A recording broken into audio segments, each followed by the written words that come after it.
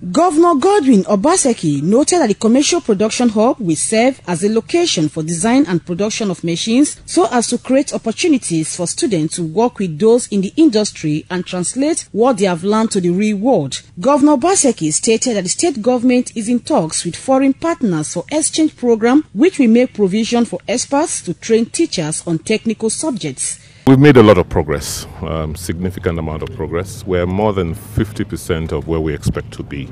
In fact, I'll say more than 60% of where we expect to be. As you can see, we have now successfully finished building 2 new blocks with workshops that will accommodate about 800 students.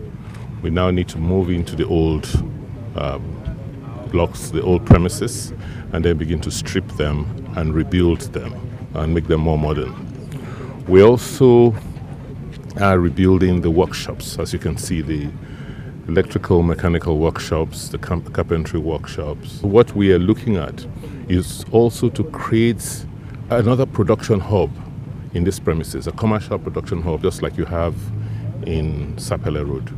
He said the state government is engaging foreign partners to provide technical support and assistance to accelerate the training of teachers. The governor explained that the state government was restructuring the teachers training program, which will allow the state to have one college of education with 3 campuses with specialties in various aspects of teaching. He said the campus in Abudu will focus on training teachers for early basic education and children with special needs. The college at Igwebe campus will focus on training teachers on secondary schools and technical subjects, while the Afuze campus will focus on training teachers on physical, sporting education and specialized program, he noted. Governor Obaseki said the state government is working with several bodies, especially countries in the European Union, in executing projects of this nature and to help deal with human trafficking and curtail irregular migration. Clearly, we need many more teachers who can teach technical subjects. We need to train them. It will take a while to get them to par. But in the meantime, we're considering options. We're talking to foreign governments.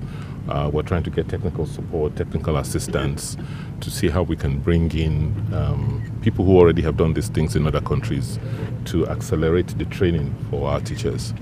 Don't forget also that we are restructuring our whole teacher training program. Team lead Government Science and Technical College Benin Rehabilitation Program, Gilles Omeze, expressed delight that the 2019-2020 academic session for students of the school commenced on Monday, September 16, 2019, adding that the National Board for Technical Education is pleased with the project. Patience Osaugiwa reporting.